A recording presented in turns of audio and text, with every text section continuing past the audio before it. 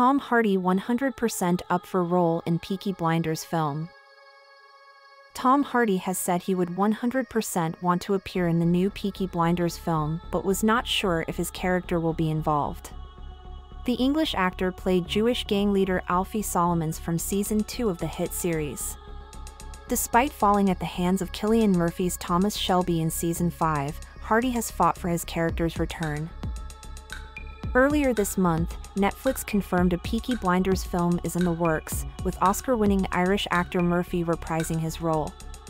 At the UK gala screening of his new film, The Bike Riders, Hardy appeared to show he was keen on being involved in the upcoming project.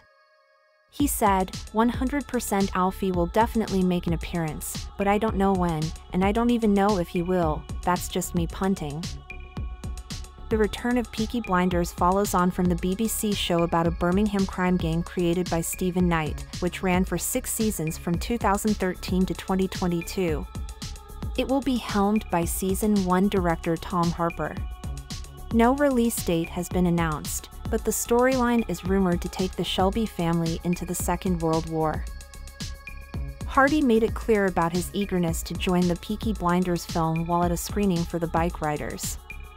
The Jeff Nichols film stars Hardy as the leader of a motorcycle club, called the Vandals, in 1960s Midwest America.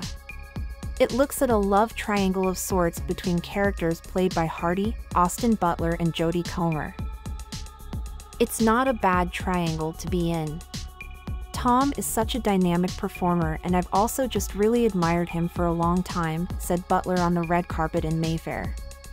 The Bike Riders is in cinemas on June 21st.